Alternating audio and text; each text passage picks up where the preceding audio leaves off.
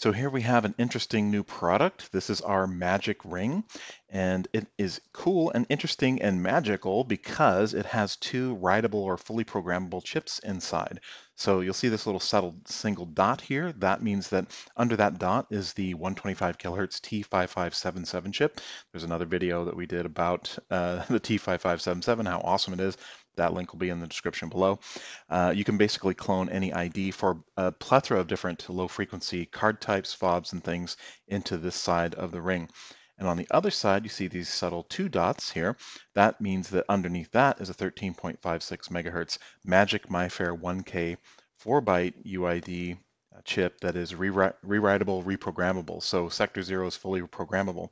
It is also a Gen 2 type Magic chip, which means it can be programmed using the MCT app on Android. So you can open this app and then be able to program that side of the ring with data that's directly entered, or you can actually store files. So let's say you have a bunch of different cards. So you have like a PlayPass card or whatever. You have a bunch of these stored as files on the phone. So dump files typically either from Proxmark or from the MCT app itself. And you can just select that file and then write it to the ring. So in theory, you can carry a bunch of different types of cards and things around with you as files on your phone and then program it into the ring. So let's just start. I'm going to show you how to do that with the MCT app, just a simple UID change. So let's say you want to copy the UID from a card or badge or fob into the Magic Ring. The first thing you need to figure out is it just the UID that needs to be copied, or do any of the memory contents need to be copied? And are those memory sectors protected in any way with any security keys? So the probably the easiest way to do that is with tag info. It's just an app you open up and present, and you get a scan. You can see MyFair Classic. You want to look at the full scan data. You can see the ID there. You can also see the memory sectors, and you can see the factory default key, factory default key. You can see the memory contents of the sector 0. That's where the ID is and some other things. But then sector 1 is blank, factory default keys. Sector 2, blank, factory default keys. Pretty much all the way down. So that's telling me that this particular card, which is actually a card that comes with the Samsung Ezon door lock, isn't using any of the security features or memory of the card. It's just using the UID as the authentication mechanism for the lock, which, has its own security issues. But it means that we could, in theory, clone that into the Magic Ring and then be able to use that with the lock. So let's go ahead and do that. So MCT, we'll open that up again. Again, we get the donate thing, which I think if you value this kind of stuff or this kind of app development, you definitely should donate. So hit OK, and you can go to Write Tag or Tools, either one, Clone UID, it gets you there. Now you see status log, this is blank. So before we do that, we're going to hit Read. And basically, it doesn't really matter. You can just leave the defaults. You set it on first. You have to do that first. You sees the UID. When you come back to Tools and then Clone UID, you can see, aha, it's already pre-populated with the ID.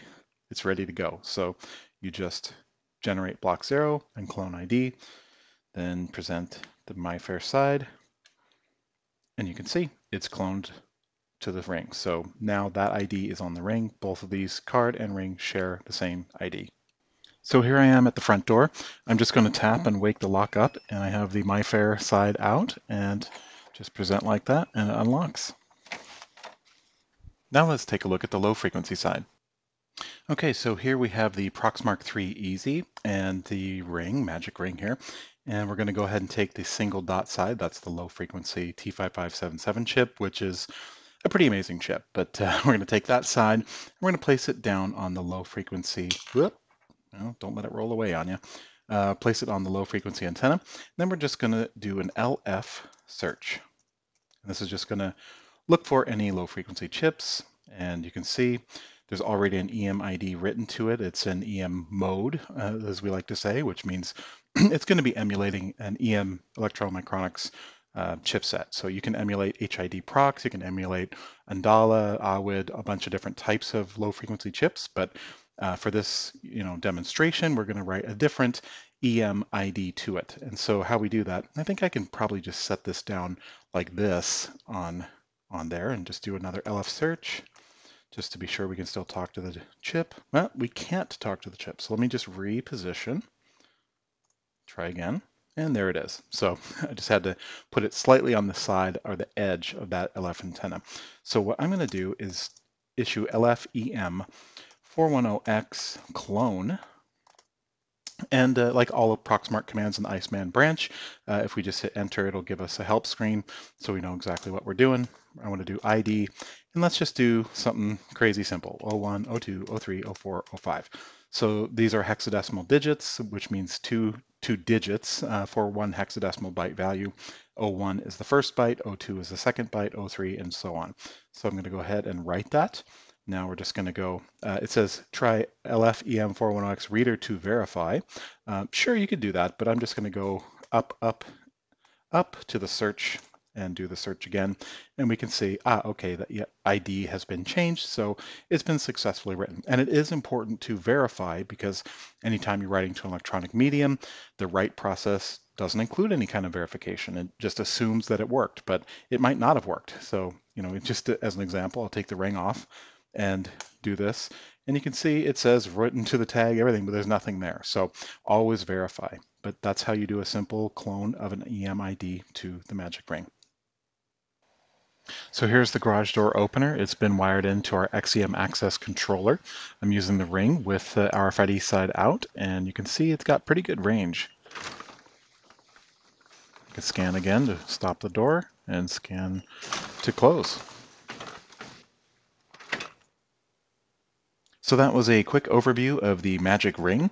I hope you enjoyed it and enjoy the product. We had a lot of fun making it, and I hope you get a lot of uses and a lot of interesting use cases out of it.